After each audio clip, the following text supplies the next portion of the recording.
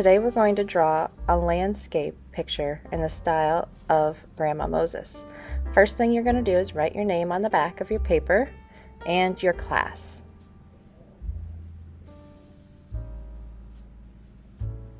Once you're done with that, we're going to draw the horizon line. If you remember, the horizon line is where the ground meets the sky. I drew a wavy line to match some of Grandma Moses's pictures because she had hills that overlapped in the background of most of her paintings.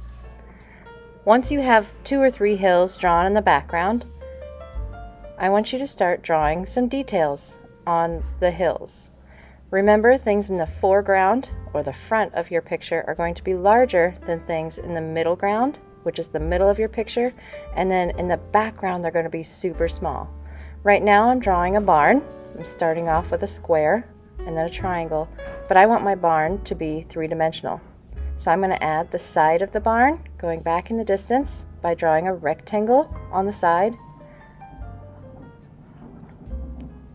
And the roof, I'm going to start at the tip of the roof and go backwards towards the back of the barn, but I'm not going to go all the way back because you need to make the back of the barn roof slanted as well.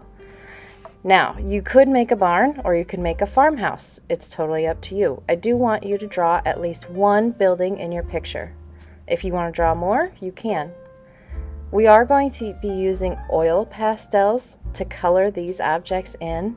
Remember, oil pastels don't have a fine point, so make sure that your details aren't too detailed because otherwise it'll just turn into a blur when we go to color these. I'm adding some evergreens that are really tiny in the background because they're super far away, and then I'll make things bigger as they get towards the front or foreground of my picture. I wanted to add a tree that didn't have any leaves on it anymore because it is the middle of winter. You wouldn't see trees with leaves on them.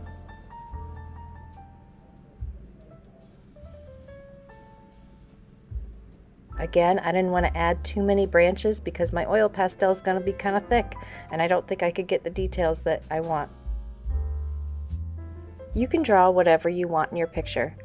Look at some of Grandma Moses's paintings for some ideas, but think of things that people do outside in the wintertime.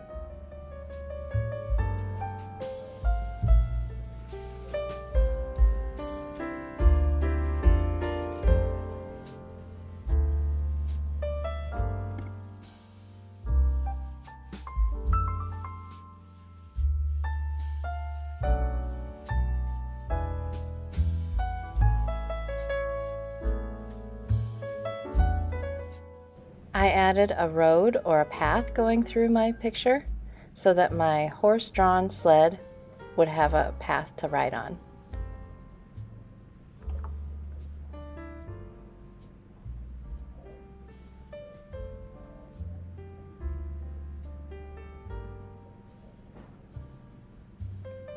As I'm drawing my items in my picture, I'm thinking about the shapes that these items are.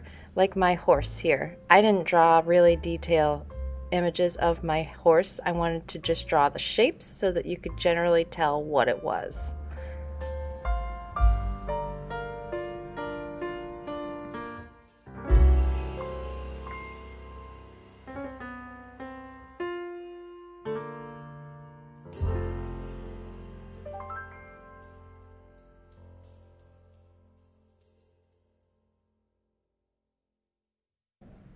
When drawing people, I just drew stick people.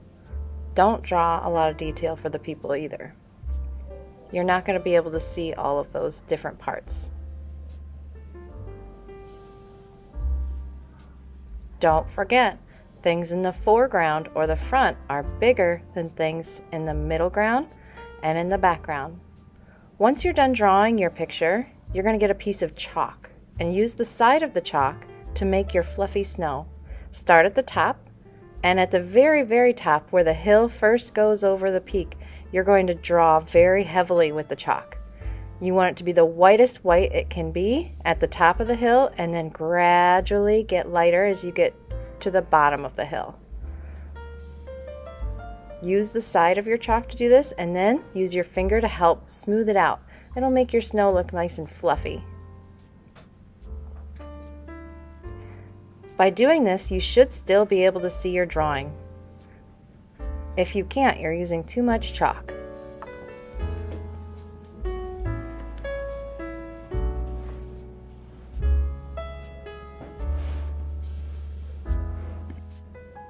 Continue to do that to each of your hills, making it the lightest at the top and darker as you get towards the bottom of the hill. Cover up your entire drawing.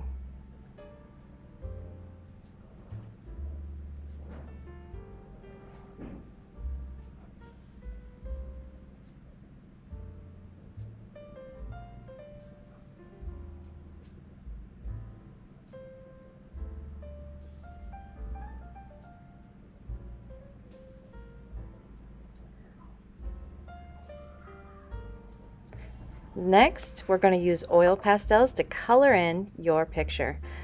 Use whatever colors you need to color in all of the items. You can mix oil pastel colors by coloring lightly with two colors. That's what I did to make gray on my barn. You can even overlap black oil pastel on top of colored oil pastel because it's so dark. Make sure you color in each of the things that you drew in your picture. Try not to smear it,